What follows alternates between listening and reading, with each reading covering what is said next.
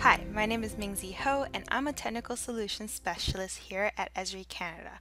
And the purpose of this video is to show you what a map and demographic makeup of a particular geography, and in our case it would be election boundaries, and how these characteristics may influence election behaviors and the results of the election. So I am going to start off by saying I am by no means a political expert. I am not affiliated with any political parties. I am just a map nerd. And so in 2018, I was fascinated by the New Brunswick provincial election results.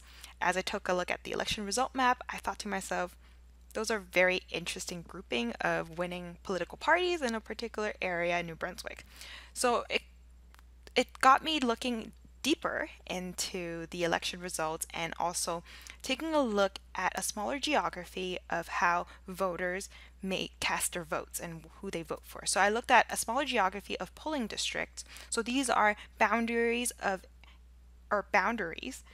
area where people would go to one particular polling station and cast their votes. So within that smaller geography, I took a look at their unemployment rate, I took a look at their income level, the age within that boundary, like the range of their age, and saw really interesting voting behaviors that might correlate to the election results.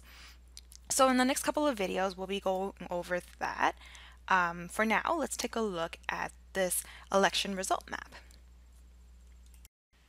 So here we have a visualization summarizing the New Brunswick election of 2018, and we can see that each of these colors represent the winning party of that electoral boundary. So we have reds being Liberal wins, blue being Progressive Conservative wins, purple is the People's Alliance win, and green being the Green Party wins. So we can see at a glance that north of New Brunswick are made out of Liberal voters, and majority of the southern New Brunswick area are Progressive Conservative voters. Now if we take a look at the numbers, so here we have the charts showing the seats won by the political party. We can see that Progressive Conservative and Liberals had a tight race where Progressive Conservative won by 1 seat, making a minority government. And if we take a look at the popular votes, so kind of the total votes the entire province made, we can see the Liberals actually won by almost 20,000 votes. So that's very interesting. It kind of shows you how tight that race was between the Progressive Conservative and the Liberal parties. So, there's a couple of things that might have played a role in terms of votes. Let's take a deeper look. So another thing that was done to this map was that the transparency level, or the concentration of that political party color on the map, was determined by how confident the win was. So let's take a look here. We are looking at this region where the People's Alliance actually won majority of the votes within this boundary over the Progressive Conservative.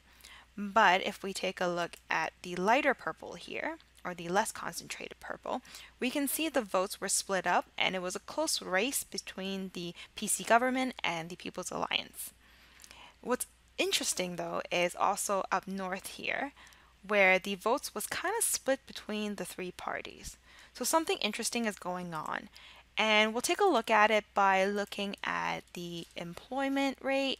So remember how I mentioned majority of the Liberal voters live north of New Brunswick. Here we can see a darker shade of brown representing higher unemployment rate. That is majority of the north in New Brunswick. So that's interesting, right? We will also look at the income and see how income played a role, as well as the age group. And just from a glance, we can see that baby boomers make up majority of the voters within New Brunswick. And lastly, we'll end off this video series with predicting for the next election, which is coming up in a couple days actually, because something interesting happened, which is in August of 2020, so now during a pandemic, the New Brunswick government the PC party called for an election, a snap election, to be taken place in September. So we'll just play a little kind of prediction, add some, build a model to see with these demographic data that we'll be discussing about and how that might predict the election results of New Brunswick in 2020. So stay tuned.